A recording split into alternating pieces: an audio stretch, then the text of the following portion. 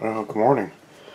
If you've watched my channel for any length of time, you'll notice noticed that I spend a bit of time listening to Shortwave. Shortwave radio and I are old friends. It's kind of started as a humble beginning from me building my first crystal set to slowly advancing to nowadays I can use my personal computer to remotely access other people's radio sites and listen to their shortwave radios. I really don't even need one anymore as long as I've got the internet and the computer. But I was sitting there and I was thinking the other day, and about that time I watched another YouTuber's channel who directed me to a website. Yeah, I know it sounds like a friend of a cousin of a friend, which it kind of was.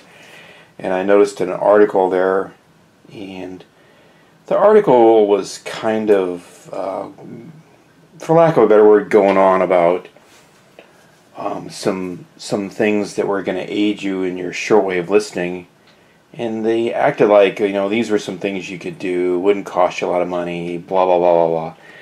And I kind of thought to myself, well, you know what? That's all stuff that you ought to be doing anyway. You really, it's not. Don't get me wrong. I'm not bad mouthing the other person's article. I just thought to myself, these are things that are kind of part and parcel of listening to shortwave. And I thought, well, maybe people don't know that. It's, kind of like getting any new hobby. You start out with the basics and add a few features later, and then you, as time goes on, you realize, how did I ever do without these things? And here's just some things I was going to mention. I kind of personally think they're must-haves. You don't absolutely have to have them, but they can really increase your listening, abilities and what you're going to get out of this hobby. I mean, I don't think anybody gets paid professionally to listen to the shortwave. Maybe military personnel, but I'd say for the most of us, this is a hobby. And it's kind of nice. It can be as complicated or as simple as you want. And that's one of the fun things about this. Everybody's got their own ideas. Everybody's got their own location. There are an infinite number of variables. And it makes it fun. You get to compare notes and see what other people are doing and try different things. It's interesting. It's just very interesting. So let's start off here. I think it's fair to say that any shortwave radio, or pretty much any radio, is really only as good as its antenna.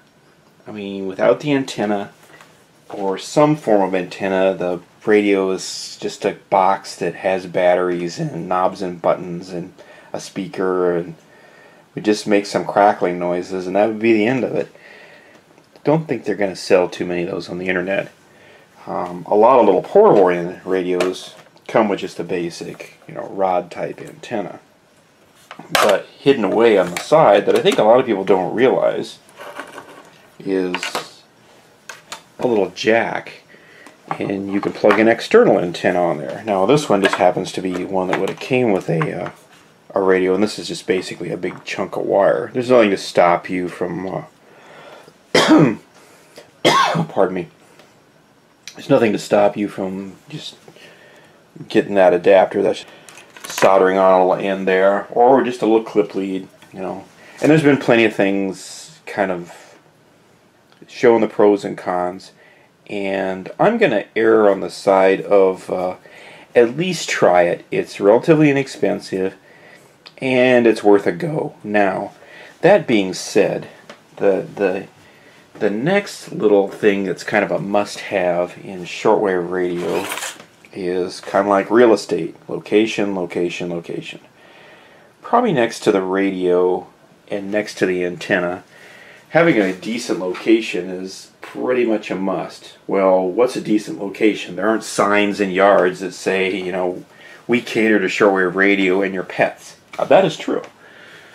But a little common sense will probably help you out. You probably don't want to take your shortwave radio up to a huge industrial site. You probably don't want to travel the 2.7 miles up the road where there are, at least in my area, there are for high-powered digital television stations, maybe not so much. You may not want to be inside the safety of your little home where there are thousands of potential little annoying sources of RF energy that you may not even know of. Again, this stuff kind of makes shortwave interesting, and you can kind of expand on that. My suggestion is you sit down and make a little list. One of the other things that I think makes shortwave radio fun, and it can be as simple as a $1 notebook and a pen. You might even be able to get it for free. You know, when your housemates aren't looking, you run into their room and grab their college-ruled notebook and run off with one of their pens. They'll never miss it. The reason that the notebook and the pen are important, or a pencil, actually I personally prefer a pencil, is that you want to write down the things you've listened to or heard or caught. It makes it fun and interesting. I have quite a few notebooks, and one of these days, like the family slideshow, I'll dig one out and bore you to tears with all the radio catches I've had over the years. But it's kind of fun. It's kind of like a little paper time capsule to stuff you may even forgot you even heard. And it may be stuff you heard and may never ever hear again. So it's kind of an easy no-brainer. You just, there are plenty of suggestions out in print and out on the internet. Me, I always write the time down. I have just given up and use UTC. It's too confusing to go back and forth. You'll need the date and what you heard and where it was at, and maybe what mode it was on, and maybe how long you listened to it. It just makes things kind of fun. It makes it easy. It's a no-brainer. It's kind of a must. One of the other things that makes shortwave interesting to listen to are these. There is a just wave of these little personal digital recorders. They're little digital audio recorders. A lot of shortwave radios at least have an earphone jack. At bare minimum, you could lay the recorder near the shortwave radio. You're not going to get great, reception. But you could stand the thing up and just set it near it if worst came to worst. But usually there's an audio cord that hooks the radio or the digital recorder up to the radio. Some radios have a separate port intended for recording devices. That's a real plus. I really like this little Sony one. You don't have to rush out and buy one, because you can plug headphones into this and hear what you're actually recording, which is a nice feature. But you can get one of these at the pawn shop or the thrift store, or maybe your boss's desk drawer. There are thousands and thousands of these floating around that people buy, use for a while, and throw away. There are older, the older analog recorder ones that have the little micro cassettes. Me personally, as much as I like old junk like that, they're kind of a pain. The cassettes are hard to find. They're easily lost. They're hard to categorize. This is the 21st century. I suggest you just go this way. And like I said, you can probably find a used one for a couple dollars in some box of junk at some estate sale. You're spending all this time to try and dig around and find a really great shortwave radio catch. Spend some time and dig around and try and find a little recorder. Make your life a little easier. It might even substitute for the notebook. One of the other kind of, in my book, must-haves are some sort of power source. Now, there's usually a couple ways to go. You can use batteries, or you can plug into the wall. For those of you over our neighbors, at least from me to the west and to the east, it might be called mains power, and that's fine.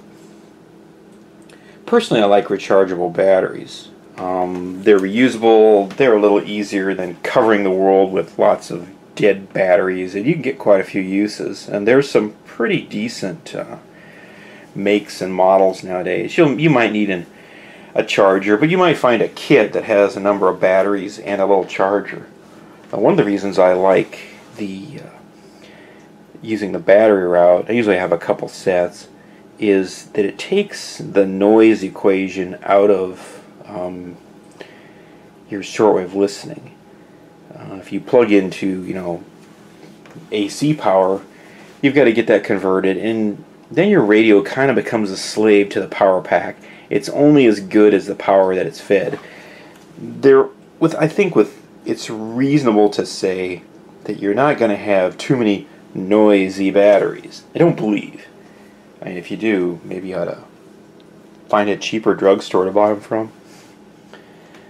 I would say another kind of a must-have are headphones. It's cheap and easy, and there are plenty of good ones for about $10 brand new. And you can go about anywhere. You could practically get them out of a gum machine for $1. You probably got a number of devices that have got them. These both happen to be, just ironically, these are both Bose. These are just basic headphones. They're not noise canceling. I got these as a Christmas present. And these, amazingly enough, are Bose that I got for free from my mom. She didn't like them, and they came with a Bose, some sort of little clock household stereo death ray thing that Bose was hawking on TV that she got conned into.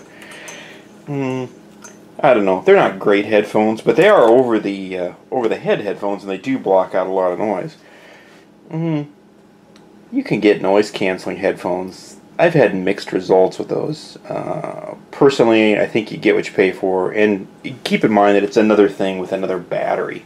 So your shortwave radio listening hobby is now turned into feeding all these electronic devices. Again, maybe rechargeable batteries are kind of the shining white knight there. It's going to come to your rescue. So there you go. There's some basic things I think you can add. Those are some things I pretty much think you should just have. In addition to the radio, antenna, location, headphones, some way to record the stuff or write it down. Kind of the basics. Kind of like going golfing without a ball. You're trying to get a new car without gasoline. It's a bit tough. It can be done, but you'll find that if you're listening to shortwave now, you'll find that you probably listen to it more and enjoy it more. And there are all sorts of expansions on this. I mean, like I said, you could take this to the nth degree. But, I don't know. I think succeeds like success, and the shortest distance between 2 points is still the shortest distance. Keep it basic. Keep it simple. And all this stuff you could pack up in a little tiny bag or case, or your little backpack. And, take to another location. Try some different places around town. I guarantee it's a good way to get some dirty looks at the park with the kids are at. Although you might make some new friends, and you might open a few minds.